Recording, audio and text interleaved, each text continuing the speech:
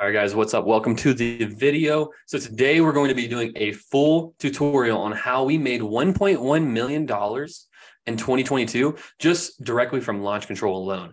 So in this training, I'm going to show you exactly how we even upload a list to all the way to how do we send it out and when do we send these people text in our system, and then who do we even text. After that, we take it even a step further to where I will give you our script and training for exactly how we do this process and outsource it to other people. So at any point in time, if you feel like you've gotten enough value from me, if I give you a gem, a nugget on exactly how you can implement your strategy to make it better, or implement the strategy in order to start getting leads tomorrow, then I want you to comment down below leads, and that'll allow me to be able to send you the training for the texters and the script for the texters. So please do that for me. Is comment down below leads, and I will send you that script and that training. So without further ado, let's hop right into this. All right, so just going to go over the texting process from a very high level. So the first thing we do, let me move my phone out of the way. So the first thing we do is we send out an initial blast that says like, hey, are you interested in selling 123 Main Street? Hey, first name, are you interested in selling property address? Basically, what that does is it allows us to confirm that they have a property to sell and that they are the right person we're speaking to. So our goal of the conversation, initial message, is to just reach out and say, hey, are you interested in selling? And if that answer is yes, then we want to keep going and engaging. And if it's not yes, it's either going to be a no, or it's going to be a hostile response, or it's going to be a response that fits, it doesn't really fit anywhere because it's like something weird like, who is this? Or make me an offer or whatever, right? So what we want to do is want to take those people who say yes, and we want to be able to convert those to leads. What that looks like when we take a person who replies yes is we send them back another text and say, we just confirm the first name. And we say something along the lines of like, hey, just confirming this is first name and you are looking to sell 123 Main Street. And then if they respond positive to that, then we're going to send them to the CRM. Now, if it's someone who says something like, who is this? Then we're going to say something along the lines of like, hey, sorry for the message out of the blue. I work with a group of investors who buys 5 to 10 properties a month. And I was just wondering if you were interested in selling 123 Main Street. That's what we'd say. And then we would repeat the same thing. If they say, yes, sure, make me an offer to convert them. Okay, what's your first and last? Is it, hey, just confirming I'm speaking with first name about property address. And then they're going to say yes. And then we send them over as a lead. Does that make sense? Another example would be they say, make me an offer. If they say, make me an offer, it's pretty simple. We say, hey, in order for me to do that, I need to find out a little bit more information about the property. Are you first name and looking to sell 123 Main Street? And then if they say yes, then we send them over as a lead. So the big things here is all we're doing is we're basically confirming, are they the owner and do they have a property to sell? And if both of those things are true, then we're going to make it a lead in the system and have someone on our sales team, one of our lead managers, give them a call. So what if they say something like a hostile reply? If it's a hostile reply, then we keep it pretty simple and we just mark them as do not call. If it a lot of people are going to say like F off and stop and this and that. So stop texting them and put them on the do not call and take them out of your list. Now, the last way, which is fourth way, again, we've gone over a positive reply. We've gone over a reply that's not completely positive. We've gone over a hostile reply. The last one is like, what happens if they just say like, no, I'm not interested in selling? And what we do, if they say, no, I'm not interested in selling, it's pretty simple. We just say, okay, is there a time in the future when you might be interested in selling? And then if they say something like, yes, I will, then we will still confirm their first name and the property, and then we will send them over as a lead. Now, if a lot of times what they'll say is like, no, I'm not interested in selling, or the price is extremely high. So the one piece of information that we also have to confirm is that the price is not over $100,000 over the Zillow value of the property. So let me say that again.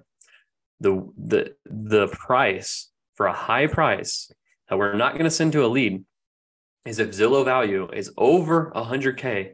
Oh, if it's $100,000 over the Zillow value. So the first thing we do is we look up on Zillow, hey, They set a price. Let's look it up on Zillow. All right, Zillow value is 300K. Their price was 375, or their price was 200. Whatever it is, that's still good. That's still a lead. But if this Zillow value is 300K and the price that they say is like 500,000, then that's still a high price. And that fits into this not interested category. So again, same thing. If they're not interested or they have a high price, then we're going to send them a basic text of like, okay, thanks for letting me know. If you know anyone else who's trying to sell properties, we give them a $500 referral fee. We actually just closed a deal from this just the other day. We paid out a $500 referral fee. Very interesting. Anyways, so once we put them on that, once we reply with them, just like, hey, if you have any other properties and know anyone else who's selling one, we give a $500 referral fee. Then we're going to put them on what's called a drip. And we're going to drip them and text them every 60 days, something like, hey, are you interested in selling 123 Main Street? And then that's basically the text. It's going to get sent to them every 60 days for the next 4 cycles, which is 240 days. So that's really the way that it works. So basically what we would do now is we're going to get into launch control, and I'm going to show you guys from a very granular level how this works and how to operate and do this process. So let me share my screen here and get this thing rolling for us.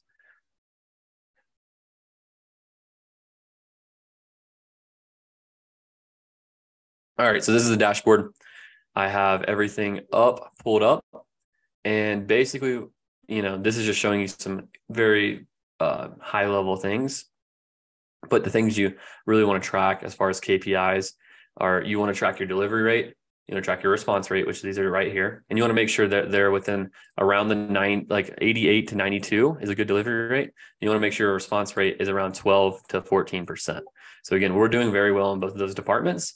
And the other thing that we track, and this is a very important metric, is we can track this per texter, because we realize that each texter had a very different skill level and could very drastically change the amount of leads we got, because the whole entire goal is to get leads. So the metric we track for every single thing, this is our critical metric, is text per lead.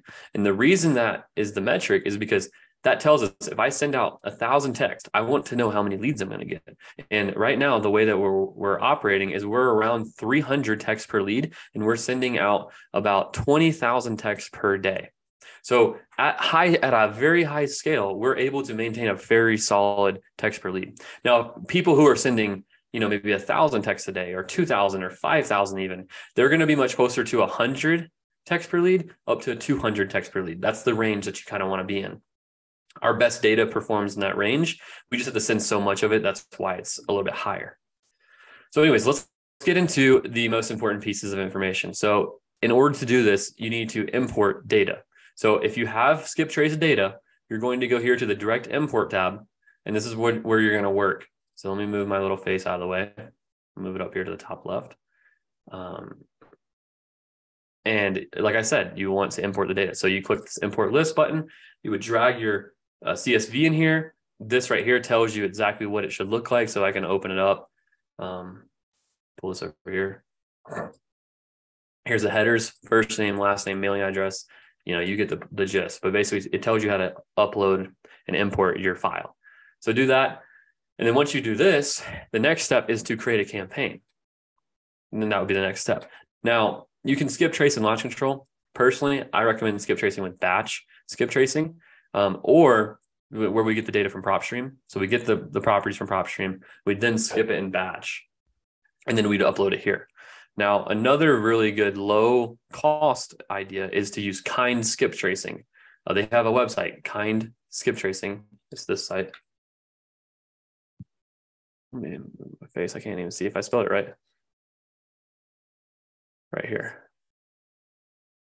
So what you do is you come here, contact them, get everything set up, tell them I sent you, and then you'll get hooked up and make sure you're taken care of. They give you, for 3 cents, a record. So you can get a list of 10,000 records for $300 with a phone number. So really important thing to note is that the data is not as high quality, but it still works to a very high degree. You can still get a lot of deals coming from it. So anyways, if you're on a budget, that's what my recommendation is. So anyways, put in here, make your list, it's going to be in here. It's going to say assign to a campaign. So the next thing is we got to make a campaign. So we go here to campaigns. And what we're going to do is I got to move my face out of the way here again, is we're going to create a new campaign.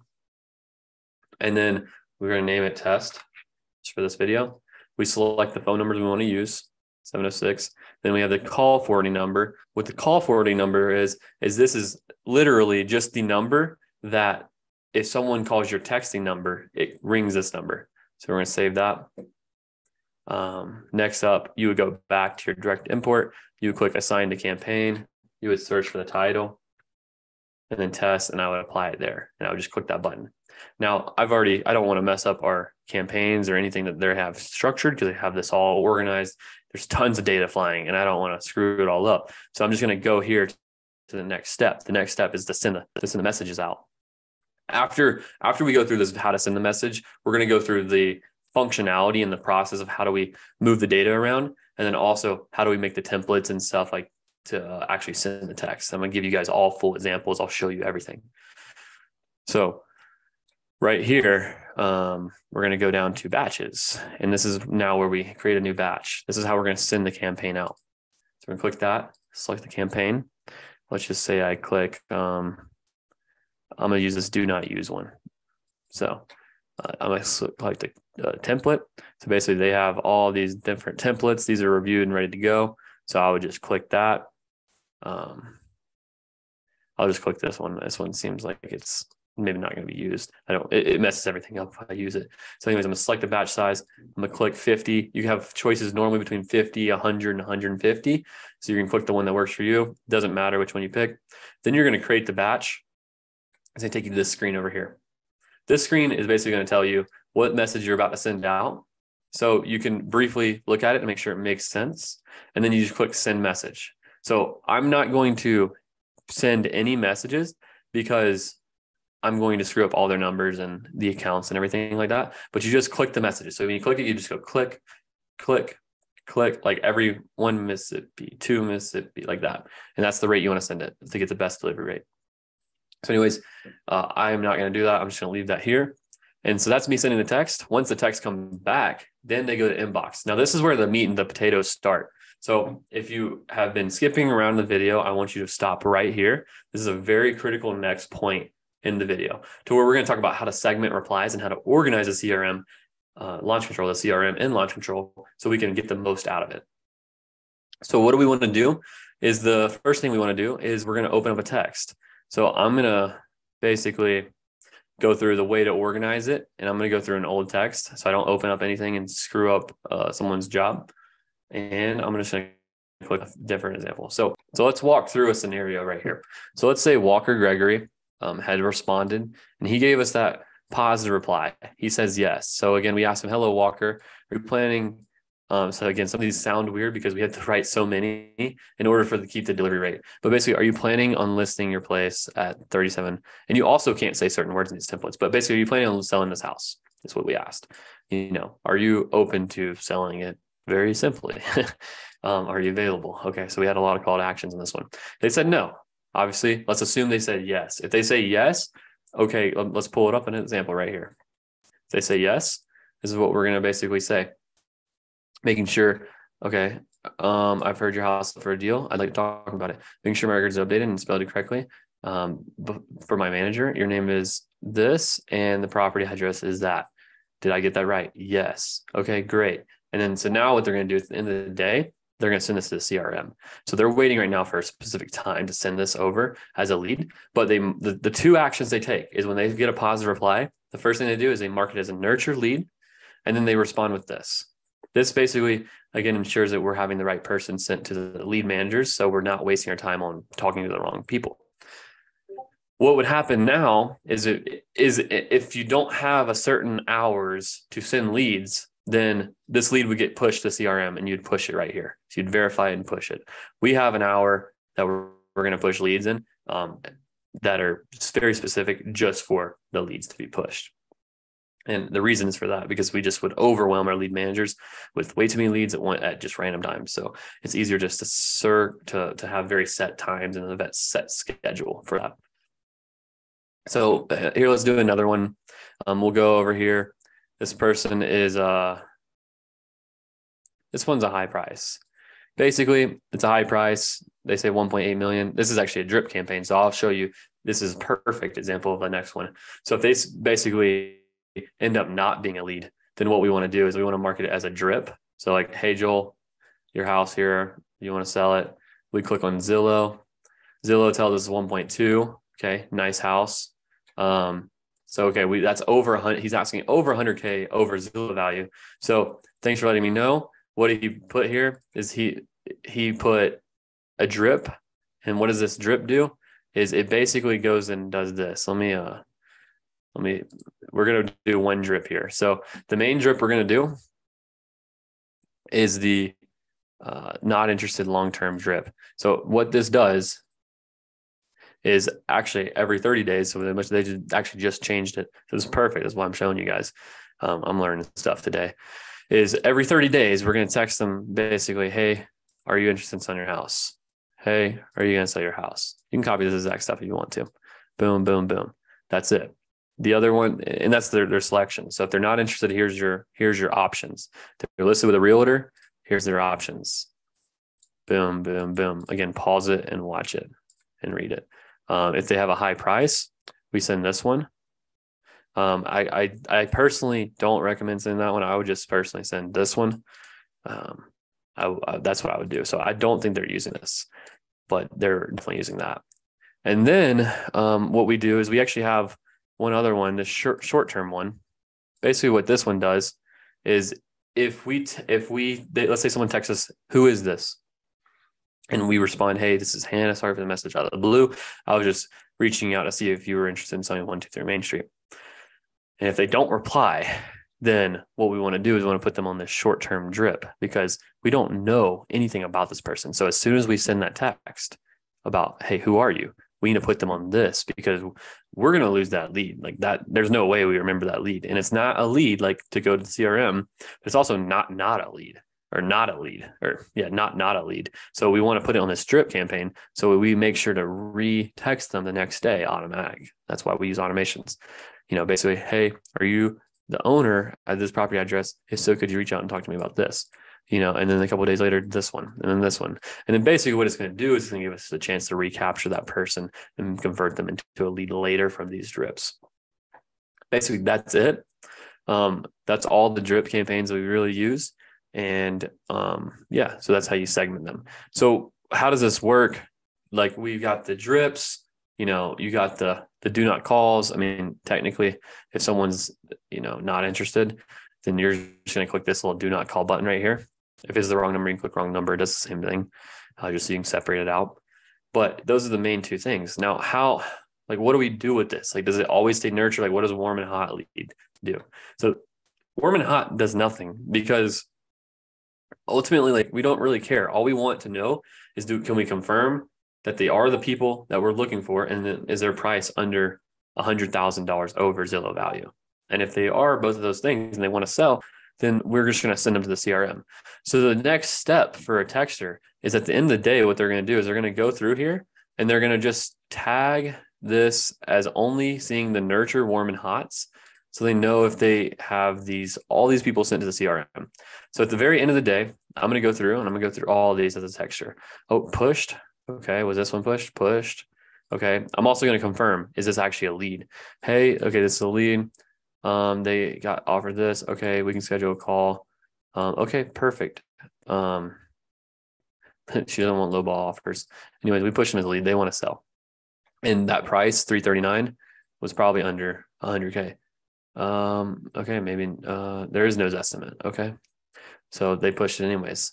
Sounds good.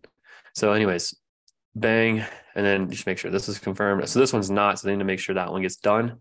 So, I mean, if I was actually the manager, this is what the manager's job is to do as well, is to go through and make sure all the accounts are all pushed, because there's a ton of leads and a ton of great training opportunity to find here. So another piece of training advice would be, let me refresh this. Let's see if I go back to the inbox. Okay. Another great training advice would be, if I'm the manager, I'm clicking, Loom video recorder right here, Loom, the free software to video your screens, is I'm just going to go through here live 15 minutes. I'm going to read every single one. I'm just going to look for things that look screwed up. Like, I'm like, yo, why is your account not clean? First off, I mean, honestly, like a lot of these texts have not been replied. Sent at 4 p.m. I'm in Denver, so I'm 2 hours behind. So that was 2 p.m. So yeah, these should be taken care of. Why is this not taken care of? We're at the end of the day, all these people should be cleaned up, put on a drip, and yada yada yada. Like this person, why'd you reply? It's a rental house owned by a rental company. Thanks for letting me know. Are you looking to sell it? Okay, this was a rental house. Just because it's a rental house, like you didn't respond very well. And I teach them what to say and how to reply to that. All these different people, like, there might be someone like 750, like this one right here. I'd look at it and make sure that price is not too high. And then that's like an easy, like, hey, you missed a lead. What's going on? Like this one's like, well, I live there. Like this is a good opportunity for coaching. So, and like, you'd say something different. You say, okay, so you live there, so I assume you're not looking to sell, something like that, right?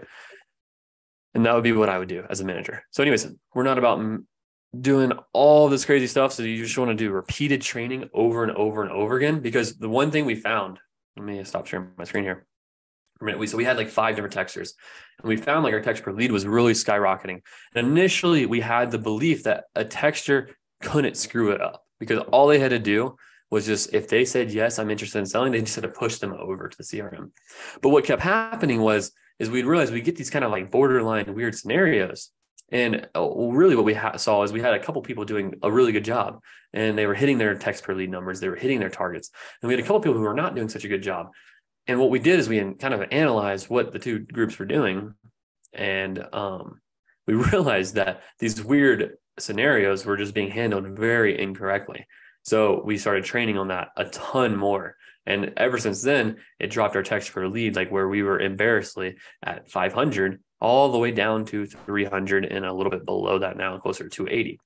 So with that being said, is like, it's very, very important to train on these every single day, even if you feel like it's impossible to screw up. So that's my word of advice on that. So let's get back into it. I'm going to share my screen again here, screen number 2. And I'm going to go into templates and how they're written. And basically, these are going to be crazy, but they're reviewed for grammar and for accuracy, and they make sense. So they're not all going to be perfect, but here's the basics. Let's go in and edit this one here. So basically, how do you write this? It's very simple. The goal is to just say, hey, first name, are you interested in selling 123 Main Street? Or do you have any properties for sale? You can take a bunch of different routes. You can just say, hey, are you selling properties? You can say, hey, are you selling 123 Main Street? Or, hey, first name, are you selling 123 Main Street? Or just, hey, first name, are you selling properties? And what that allows you to do is have a few different variations in your messaging, so you can write a bunch of different templates. So a few things about this screen as a whole is you have a few different things going on here. So here's our names. Here's your categories. So you can categorize these if you want. We keep them pretty general for the most part. Here's a list of all the best practices. So you can go and watch those. I would highly recommend it. I learned a lot going through this like a few years ago. Negative keywords. These are all the words you cannot use in the templates. The reason you cannot use them is because it flags carriers, which will drop your response rates and your delivery rates, mainly your delivery rates with carriers. And then here's the other things you need to do is you need to have a minimum of 8 characters. You need to have at least 2 spinner tokens. What is a spinner token, you might ask? So a spinner token is this. It's tell. So they just did this to get around it a little bit. I'm not sure what the difference is here. They must use a Greek letter or something. Looks like they're using Greek letters. Or actually, I know what they actually did is, because it's telling me to do Terry, is they did TELL capital I, and this one is Telly lowercase I, and this one's tell with, like, you can see the other A is moved, the other L is moved. So this one they did TELL capital I on the first L, and this was second L, and this one's first L. So that's pretty smart. And then they did I apostrophe am, and then this one's I am, this one's I am. So I think these two might just be the same, but when you do duplicates like this, it allows you to get by on it. And this one is currently, and then currently. They spelled that wrong. They just did the I instead of the L. So again, capital I's are very good for L's. Searching for a place to buy a house, place. So place, again, with the I, not the L. So that's the spinner token. So spinner tokens, this, and that. So we have 4 spinner tokens. Then each spinner token must have at least 3 elements. What is 3 elements? 3 elements means that if you only had, so this one only has 2 elements, this one has 4, this one has 3, and this one has 4. Does that make sense? So 1, 2, 3, 4 elements, 1, 2, 3, 4 elements, 1, 2 elements, 1, 2, 3 elements. Does that make sense? Elements are just a group within the spinner. Must have a merge field. A merge field is one of these text spinners. So if I was here, I would type that in. That's a merge field. Basically, it's pulling information from your data set. And then we have one as first name. That's our merge field. And then this one must have no negative restrictive keywords. So it cannot have any of these words. So now that we went over that, you just have to do this 4 times and create an alternate message, which has basically these things. Minimum 8 characters, cannot have any merge fields, must have no negative keywords. So that's really it. That's everything it is to do with templates. And like, those are a few examples. So I'll leave this one. If you want to see the examples, pause right now, copy this one, pause right now, copy this one, pause right now, and then copy this one. Pause right now, and then copy this one. Pause right now, and then copy this one. So anyways, I gave you guys the example, the time to get these things written down. And now it's very simple for you guys to start sending text. But before you start sending all these texts, when you start sending them all, you're going to realize you've sent tons of messages. And there's one important feature left in Launch Control that we haven't taken advantage of. And it's called the follow-up campaign. And what is the follow-up campaign? The follow-up campaign is the campaign that allows you to follow up with everyone who does not respond to you in your first text and send another message to them 30 days later to where you can text only the people who have not replied to you and have not texted you back. This is going to be how you get the biggest bang for your buck from your data set, from your list. So essentially, you take that list that you sent, and let's say you sent 1,000 people, well, 20% response rate, 200 reply. So now you have 800 people who did not reply to you. So those 800 people you need to text again. You'll get another 15% response rate, 10% response rate. So out of the 800, another 80 reply. And eventually you're going to milk that list down to where it gets you more. You spent great money for that list. So you might as well keep milking from it. So how do you do that? It's pretty simple. We're going to go here to the campaigns tab. We're going to click on create a follow-up campaign. We're going to click on campaign. We're going to search for all the new campaigns we have sent in the past. And now you can see all these things that are available to be selected. So I'm just going to click one that's really small. I don't want to cause too much of an issue with our data, but absentee Bartow, old owners, yada, yada, yada. So there's 71 of them. I'm going to select this. Basically what I'm going to do is I'm going to select the month without a response, December, and I'm going to name it. And I'm going to name it based on the time that I sent the text. So what I mean by that is a new template name, a new campaign is going to have nothing like name. It's just going to be the list name. But what we do on our follow-up things is we name them based on the round of follow-ups. So we would call it R1 for the first round of follow-ups. And then the next one would be R2. So if I was to do a follow-up campaign and see that my title was this, then the next time I do it, I would do this. Now I know the second time I sent it. So I know over time that it takes you get a lot less from the list the more you sent it. So like to give you some data from about a year ago when I pulled this information, was the first campaign we send someone is about 45 to 50% of all the revenue we brought in. Now, that means the first campaign you send is the most valuable one. Now, the second and third campaign, so that means follow-up round 1 and follow-up round 2, are where another 20 to 30% of revenue came from. So that means from the first 3 campaigns you do, you're getting about 80% of all your revenue. So if you don't send anything past 3, statistically, you're doing all right. You want to capture that other 20%, you only have to be able to send up to 5 campaigns, which would be 4 follow-ups. And after that, we didn't see much results from it. And it made more sense to send new data or different data. So again, maxing it out with our data is 4 follow-ups and 1 initial send. So that's 5 total sends. So if you see something with R2 in here, then you know this is getting towards the end of its life. And if it didn't perform very well on the last time you sent the campaign, you probably shouldn't send it again. You might want to just can that one and wait for a little while longer and refresh the data. So anyways, you just save it and you start sending it. But that's a little bit about tracking. And tracking your data and how to make decisions is the most important piece of information, because in marketing, especially marketing with a list, like we can see all the list here, all their results. You can see how many were sent, how many are left to be sent. You can see what the deliverability was, what's the response rate. And then what we did is we built out a sheet to where we can see how many total texts did we send for each campaign. So basically, this is what it says. It says campaign name, text sent, text delivered, text responses, leads, and then it shows us what percent, what's the text per lead per campaign.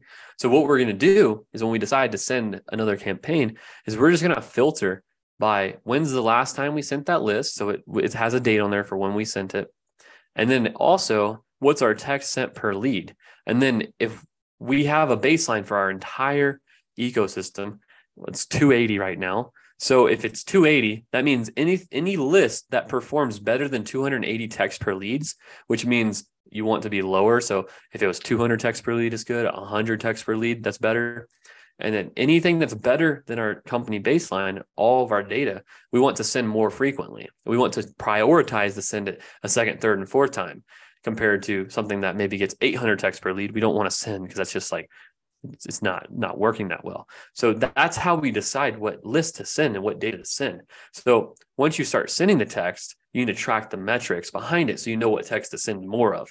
And if you don't know like what's working, how do you do more of what's working? Because the number one rule to make money is if you have something that works, it's just to keep doing more of it. It's to double down. You always hear it from people is if you have a marketing channel that's really working well, double down. Well, how do you double down? You do more of what's working, and you have to know what's working first in order to do more of it. So with that being said, go send some text, find out what's working, and go do more of it.